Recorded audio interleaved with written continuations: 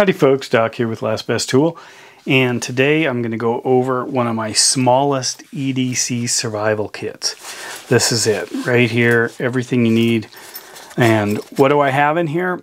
Let's open it up and see. First of all, I've got a Manhattan Portage orange zippered pouch. I started out with that deliberately because I wanted a nice orange zippered pouch with some quality to it. That was what answered the call. And as you can see, it's a New York, USA made. On the edge, I've got a brass or non-magnetic ring here. I might use that for a compass. I've got a Night Eyes carabiner. This is one of their double-sided ones. I like these. And a little bit of paracord so I can attach it to something. Let's get to the exciting part. So as I unzip this, it opens up. Right away at the top, I've got a full-size Bic lighter. I could go with a smaller one. In this case, I could fit a larger one in it. I used a rubber band to keep it from accidentally firing here because I don't want to end up in a survival situation with an empty Bic lighter. And I got the orange one, if that's orange to you. Next, here's a whistle. This is the SOL, or Survive Outdoors Longer Slim Howler whistle. This uses more of a unique geometry rather than a rolling ball inside it. So very small, effective if you want a signal. Then what do I have here? I've got a little bit of a fire kit. This uses some hurricane matches, some tinder tabs, which are these like they're almost like cotton, except they're highly flammable, and you bust them out, grab them and spread them apart. And I've got this right here, which is the strike plate for these hurricane matches. I have got a 4.7s. This is a Q Mini X. This particular one is a very powerful single CR123 battery light plus an extra battery. This particular one has several features. It does allow me to kind of choose the brightness level as well as program it, believe it or not, if I wanted to, how I want to I want it to come on. And this particular one I've set to come on with a very low light. That's mostly what you need, but then I can quickly change it with a flick to one of many different settings, whatever I want. Anyway, I have a titanium version of this as well that I like, and I've hooked a carabiner to it. One of these little ones, which you'll get to in a moment. Why? Further down, what I've got is a Swedish steel. This thing is a ferrocerium rod. Create sparks. I do not have their extra little piece. I took it off. They have a striker that comes with it, and that's because I've already got a striker in here in the form of this Spyderco Bird knife. Now this is a Bird by Spyderco. It's actually a pretty good knife, except it's made overseas. So Spyderco doesn't brand these quite the same as their knives, but it's an amazing, solid, good knife.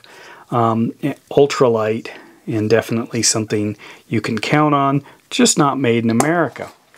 And then this is a classic old buck tool knife. It is in a green pouch. Let me slide this out of here. And what this uses is kind of the one of the earlier Leatherman design, or non-Leatherman, multi-tool designs. It tends to fold up on you, but it does have a nice thick, this doubles as a tweezer and first aid, multi-tool, very small. It has a sharp knife. You can see a couple of tools over here, a couple of tools, 3 more over here, including scissors, what would work as a Phillips screwdriver, and tweezers on this end, all in a very small form factor.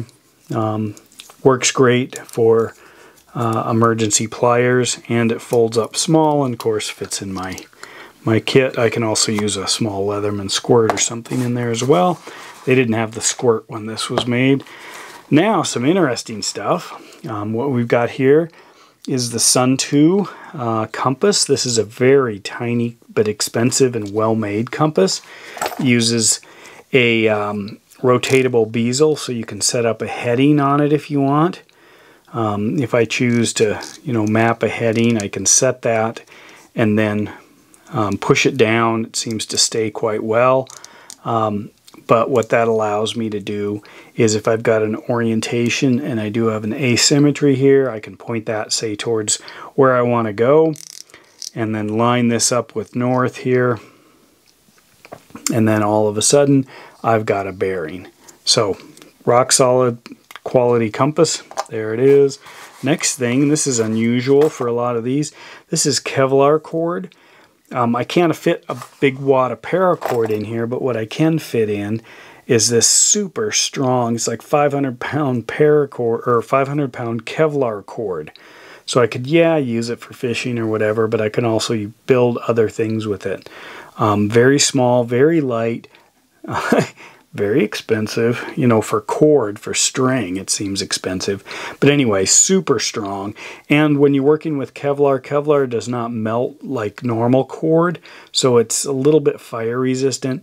But that's what I have inside this.